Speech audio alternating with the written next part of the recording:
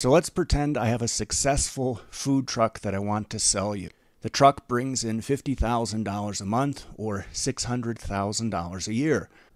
I offer to sell it to you for $600,000. Is that a good deal? So the knee-jerk reaction here might be to say, well, it brings in $600,000 a year in revenues, and I'm purchasing it for $600,000 a year, so I get my money back in a year. No, you won't. That's revenue, not profits. Now, we only used revenue-based valuation methods like our simple valuation ratio if a company is not profitable. Now, it just so happens our food truck is profitable at a profit margin of around 30%. So that's $200,000 a year in profits.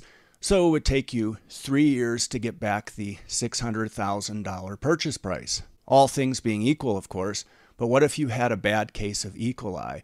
Or what if Andrew Zimmerman came by and visited the food truck? As you can see, the value of our food truck will fluctuate based on external factors that are not within our control.